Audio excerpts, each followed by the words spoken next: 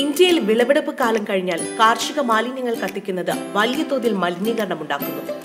എന്നാൽ ആ മാലിന്യങ്ങൾ കൊണ്ട് കെട്ടിട നിർമ്മാണം സാധ്യമായാലോ?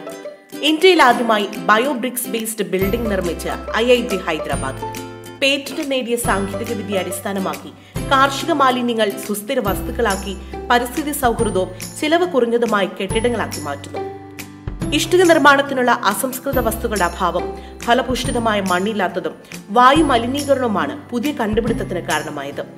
PhD സ്കോളറായ പ്രിയബ്രത റൌട്രേ, പ്രൊഫസർ ദീപക് ജോൺ മാത്യുവിന്റെ കീഴിൽ നടത്തിയ ഗവേഷണങ്ങളുടെ ഫലമാണ് ബയോബ്രിക്സ്.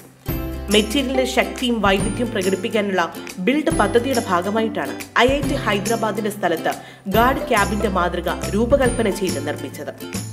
This project took almost 6 years in making, and during this period we have written 2 research papers and got a lot of support from different agencies.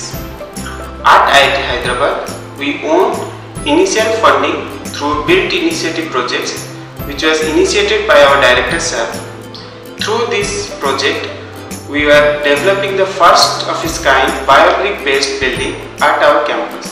Metal ചട്ടകൂടത്തിന്റെ പിന്തുണയോടെ ബയോബ്രിക് മെറ്റീരിയലിലാണ് ഈ സാമ്പിൾ കെട്ടിടം നിർമ്മിച്ചത്. ചൂട് കുറയ്ക്കാൻ PVC ഷീറ്റുകൾക്ക് മുകളിൽ ബയോബ്രിക്സ് മെറ്റീരിയൽ കൊണ്ടാണ് മേൽക്കൂരയുടെ ഘടന.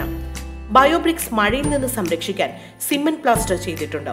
മേൽക്കൂരയിലും മതിൽ പാനലിംഗിലും ഉപയോഗിക്കുമ്പോൾ 5 മുതൽ 6 ഡിഗ്രി വരെ ചൂട് കുറയ്ക്കും. വേനൽക്കാലത്തും ശൈത്യകാലത്തും സുഖപ്രദമായ അന്തരീക്ഷം നിലനിർത്താൻ ഇത് സഹായിക്കും. There is no burning process involved in this making of this material. Thereby, there is no addition of carbon dioxide to atmosphere.